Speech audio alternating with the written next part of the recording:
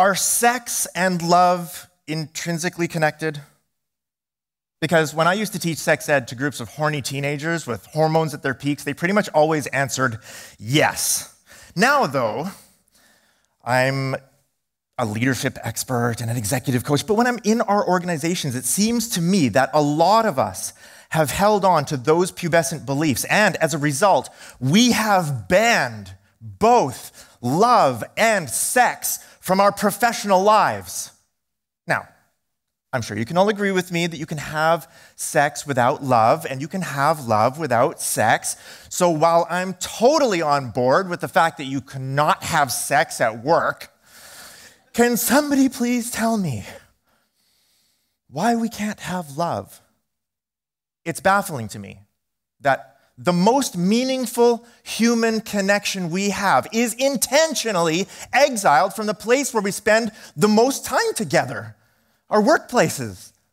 And leadership literature these days is full of references to belonging and empathy and shared values and psychological safety, but love, the highest form of all of those things, remains largely absent from the leadership discussion. And sure, you might hear somebody in the office say, "I love those sales numbers, Addie." But you're not going to hear someone say, "I love you, Jake," at the end of a board meeting. But why not?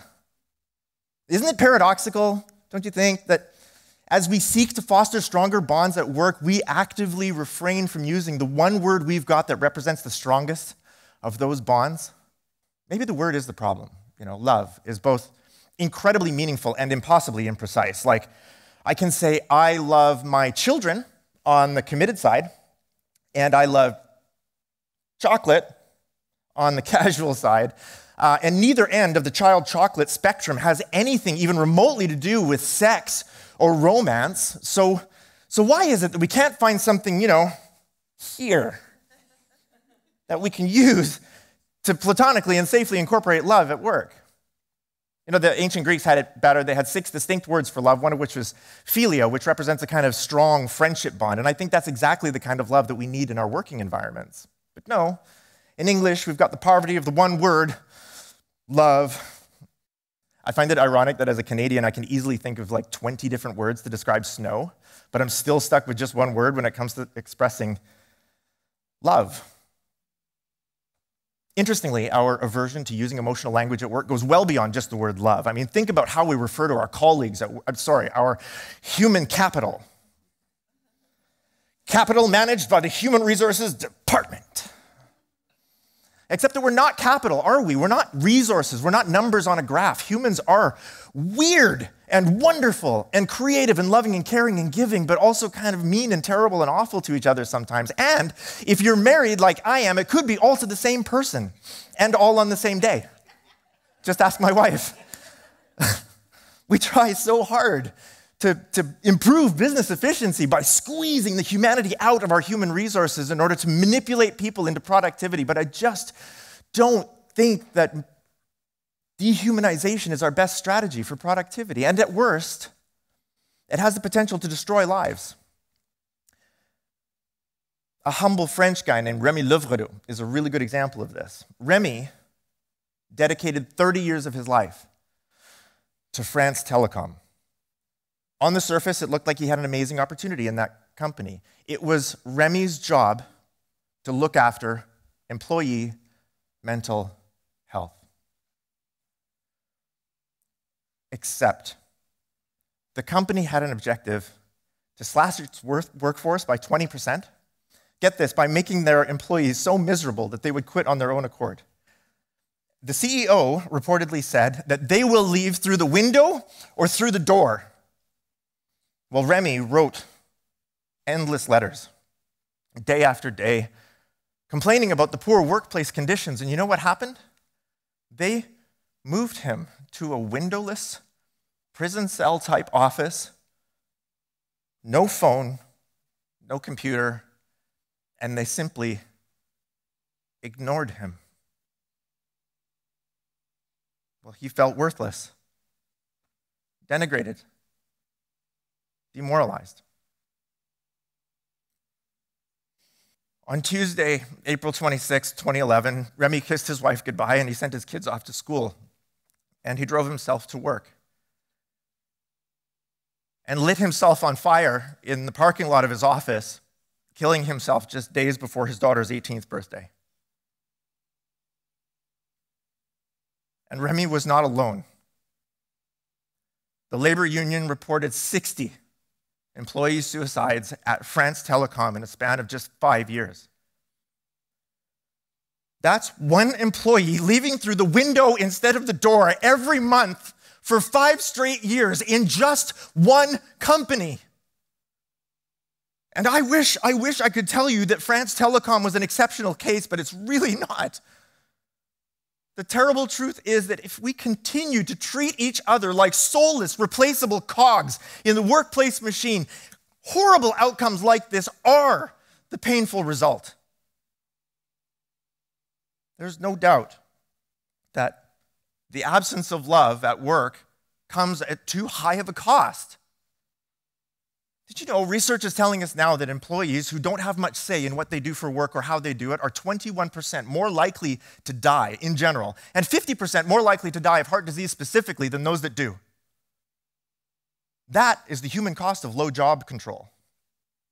And on the financial side, a study of 400 different companies, each with 100,000 employees in it, found that misunderstandings alone cost those companies, on average, $62 million every year. That's the cost of employees not feeling understood. Look, in order to feel loved, you first have to be valued, right? In order to feel valued, you first have to be understood.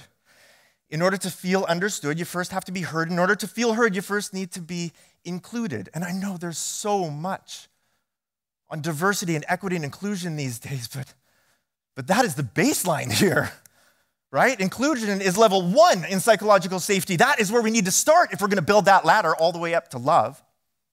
And love is not just a nice to have. It's not an option. It's not new. It's not a patch you wear on your sleeve or a printed t-shirt. Hey, we've got love at work. Huh? No, this is as old as humanity itself. Our ancestors survived this planet by knowing who to trust, who was going to provide for them and protect them when they're not looking. And we call that love. That is what we've kicked out of our organizations. It's that communal best practice for survival that bonds us to each other. That is what we've kicked out of the office, the highest form of psychological safety. So it's no surprise then that employees that do feel loved at work, well, they have less stress. They're happier, they're healthier, and they statistically live longer lives. Also, they're much more likely to crack a well-meaning joke at the office water cooler too. And that all makes sense because, if you feel loved at work, there's going to be higher levels of trust and collaboration and creativity, and that's going to drive your performance, right? Oh, do you want to know how loved up people impact the bottom line? Because there's science for that too. It's happy science. Okay, here's one. One study showed that in a company where, let's say, 40% of its employees claim to have a best friend at work, would increase that number from 40% to 60%, that company's bottom line would grow by 12%. In many cases, that's millions and millions of dollars just from people feeling like they've got a bestie in the office, right? Another study showed that in some companies, up to 64% of their employees now say that they have a work spouse. Have you heard of this? It's somebody at work that, you're transparent with and loyal to, kind of like your spouse at home, but it's not romantic and it's not sexual. Oh, speaking of sexual, as gender balance is going up, which is a good thing, sexual harassment cases are actually coming down, which is another good thing. That's right. As men and women are working together more often and more closely, we're actually experiencing a lot less sexual tension in the office. And I know sexual harassment is still a serious issue, yes, and it deserves serious repercussions, but that is not what I'm talking about here. I shouldn't have to say out loud, but sexual harassment has absolutely nothing at all to do with love. We just haven't acknowledged the fact that you can have love without sex, and I think we need to mature out of that, and I think this is our opportunity to do it because, well, let's face it, love is already at work, even if we pretend that it isn't. Oh, I know. I know, I see you. All of you can think back to somebody that you've worked with before, and you would say, yes, absolutely, I love that person, even if you never told them out loud, and it wasn't romantic or sexual, and it definitely fit on the child chocolate spectrum. Okay, well, I challenge you now. Next time you feel that way about a colleague, be authentic. Say it out loud. I love you. Come on, it's not that scary. But you don't need me to teach you how to express love, right? Because you are the product of 10,000 iterations of a successfully improving love machine. Yes, that's right. All of your ancestors earned you the right to be born by knowing who loved them and knowing who didn't. So you were hardwired for this. And all you have to do is put into practice what your heart already understands. So no, we don't need to teach love. We don't need to define love. We don't need to put it in our employee handbooks or our policy manuals. And we definitely do not need to outsource this to the legal department. And I don't think we should commoditize love either, because otherwise we risk turning it into something mechanical and performative, like a tick box exercise. Can you imagine, on a scale of 1 to 10, how loving is your manager? Oh, and don't even get me started on the idea of a chief loving officer in the C-suite either. Okay, CLO. Honestly, if we do that, we risk devolving this into something fake instead of a genuine expression of care and compassion for each other. But I'll tell you what I think we should do. And here's where I'm going to need your help. I would like us to start a pro-love movement at work.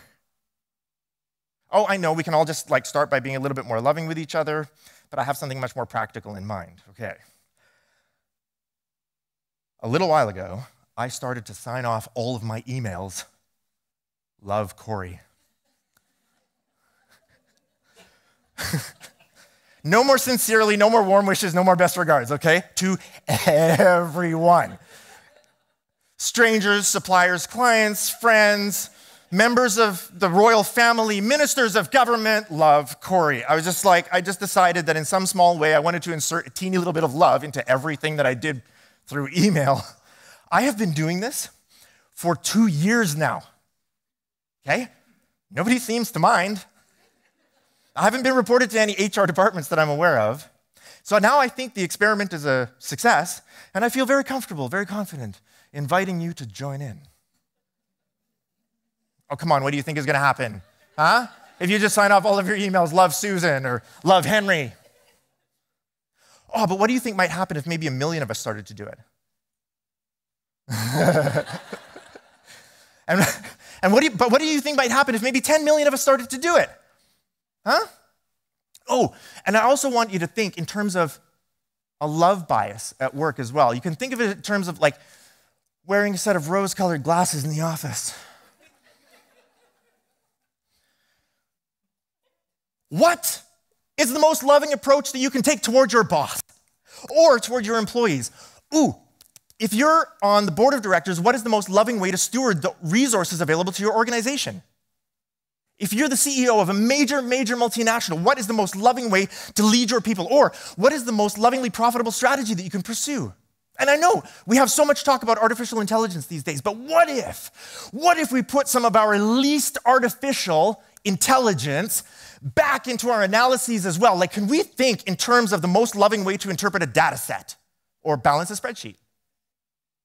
Ultimately, whatever it is that you're facing at work, I just want it to occur to you to ask yourself, what would love do? And just try and do that. And imagine how much better your life would be if you felt loved at work, and how much those around you would excel if they felt loved as well. And if you're doing better and they're doing better, surely the entire organization as a whole would start to thrive, right? But love is a choice. And remember, it's not strange, it's not weird. I am asking you to do what makes you most human in the place where you spend the most time with other humans. And that is the most natural thing I can think of. Khalil Gibran once said that work is love made visible, and I couldn't agree more. We need to flood the darkest corners of our companies with the brightest light that we have. the highest form of empathy and belonging and shared values and psychological safety, because if we infuse our attitudes, actions, and contributions with love, we create the kinds of economic environments where our humans, not resources, live happier, healthier, longer lives, and our companies make more money. It's high time that we find that sweet spot on the child chocolate spectrum and we learn to normalize love at work. And I will go first. I love you. It's your turn.